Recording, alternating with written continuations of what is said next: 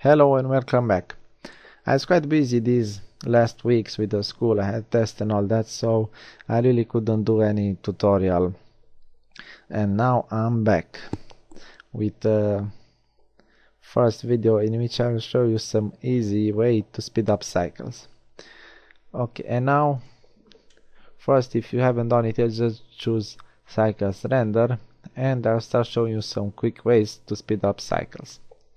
First, and I'm pretty sure everybody knows it, is reducing the samples or increasing it, how you like it, for a better view. Okay, just basically this means that you must choose a adequate number for your render. If you have it too small, it will become noisy, and if it's too big, it's just it's not good to be too big, because it will look anyway good, and the render it will be not necessary. Okay, and one tip though that I can give you on these samples is make sure it's not 0 here on the preview, because in render mode it will render continuously if you have 0 in here. So just choose like 10 or something like that, because you don't actually need the big sampling when you preview it. Okay, that was the first tip, and I'm pretty sure you already know it. And the second one that I'm gonna give you is about light bounces. So what are these? These are actually the number of times the light bounces, and you can just reduce this number in here, and the rendering will be a lot faster. You could just choose direct light when you edit it and use render mode. It will make it a lot speeder.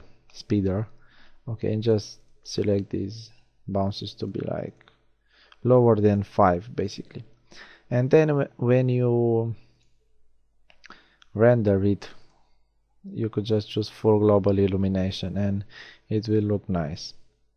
But basically you don't actually need that many bounces.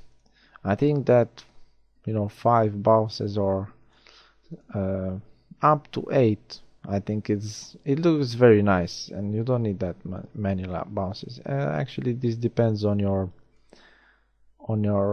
image, but 5 is usually good. Okay, the next tip that I'll give you is about tiles. Yep, tiles. What are those? Let me just show you. I press F12 and you can see these squares in here that load when you render. These are the tiles, and changing their number actually affects the rendering time. I would advise you to keep in here a number that divides with 2, so something like 8 or 16 or 256, 512 or 64, something like that divides with 2. It will be better, because your computer can handle better the numbers that divide with 2.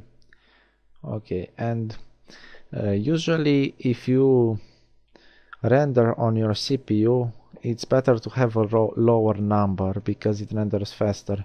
And if you render with the GPU, you can just choose a bigger number, because it will usually render faster. But you can just do a test on your computer and see how that affects the render time. It's different on each computer, so you would rather check it out. Okay, these are just some simple and quick ways to speed up your rendering, and thank you for watching. There'll be some new tutorials coming up, and see you next time.